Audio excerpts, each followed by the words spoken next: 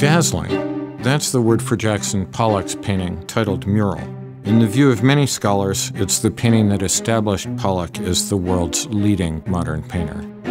But does the painting hold a secret? That's what I discovered while I was writing a new book on Jackson Pollock titled Tom and Jack, which explores Pollock's relationship with his teacher, Thomas Hart Benton. Pollock had wanted to make a great mural since he first arrived in New York in 1930 and posed for Thomas Hart Benton's great mural, America Today.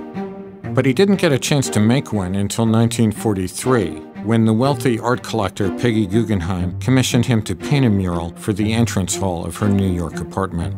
In 1948, when she moved to Venice, Italy, she gave the painting to the University of Iowa, after Yale University turned it down. Fortunately, it survived a recent flood at the University of Iowa, which pretty much destroyed the museum. Today, it's valued at over $150 million, which is more than the average American earns in 5,000 years. The design of Pollock's mural follows principles that Benton published in 1926 in an article on abstract composition. The forms move around vertical poles. But how did Pollock organize his shapes? When I saw these letters, it was truly an aha moment. It wasn't something that I was fishing for. I saw the kind of thing that you see when you're reading. You see a letter, then you see a space, letter and a space. When I took a look at this thing upside down, I saw the S-O-N pop out at me. Then I saw the P and Pollock, the capital P. The big tall L's that really almost bisect the painting are in the center as sort of an anchor. The S has this marvelous flourish. You have flourishes on the J, you have flourishes on the P's. And once I saw it, I can't not see it anymore. Animals have been using camouflage for millions of years. That's how a poisonous copperhead snake disappears in autumn leaves. But the principles of camouflage weren't clearly understood until 1909, when they were analyzed by an American painter, Abbott Thayer. Thayer's discoveries were soon turned to military purposes.